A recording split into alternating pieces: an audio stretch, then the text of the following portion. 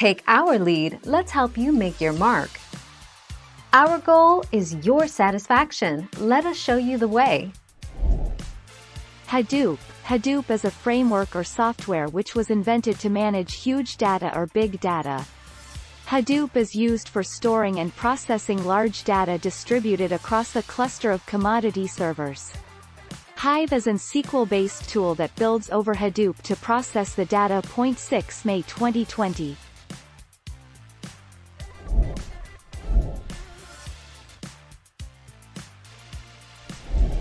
Make your mark, take our lead. Hadoop is like a core, and Hive needs some library from it. Update. This answer is out of date. With Hive on Spark, it is no longer necessary to have HDFS support. Hive requires HDFS and MapReduce, so you will need them. But the gist of it is, Hive needs Hadoop and MR, so in some degree you will need to deal with it. 25 January 2014.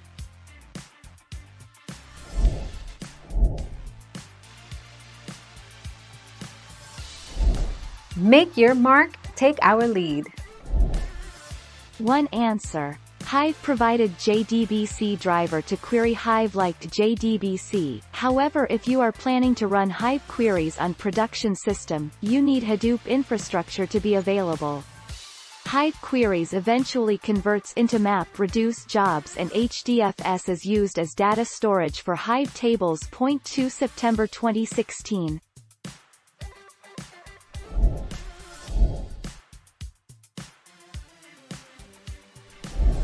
Let's help you make your mark.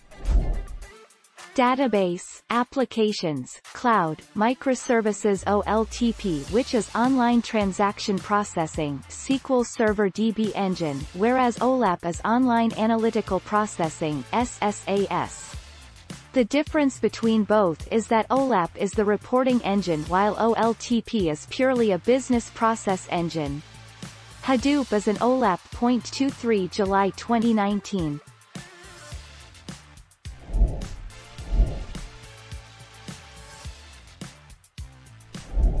Make your mark, take our lead. Hadoop is not a type of database, but rather a software ecosystem that allows for massively parallel computing. It is an enabler of certain types NoSQL distributed databases, such as HBase, which can allow for data to be spread across thousands of servers with little reduction in performance.